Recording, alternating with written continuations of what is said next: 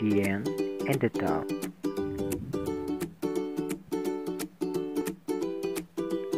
Once upon a time, a very thirsty ant was drinking water from the river. Suddenly, the ant lost his balance and fell into the river water. "Help! Help! Help!"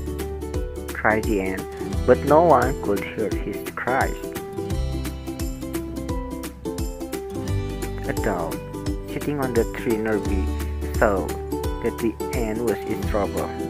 She quickly plucked off the leaf from the tree and dropped it into the water. The ant climbed on the leaf. He thanked the dog for saving his life. After a few days, the dog was sitting on a tree. The ant saw his hunter aiming his arrow at the dog. The ant knew that his friend, the dog, was a stranger. He quickly bit the hunter's leg. The hunter cried in pain. The hunter's arrow missed the dog. This time, the ant saved the dog.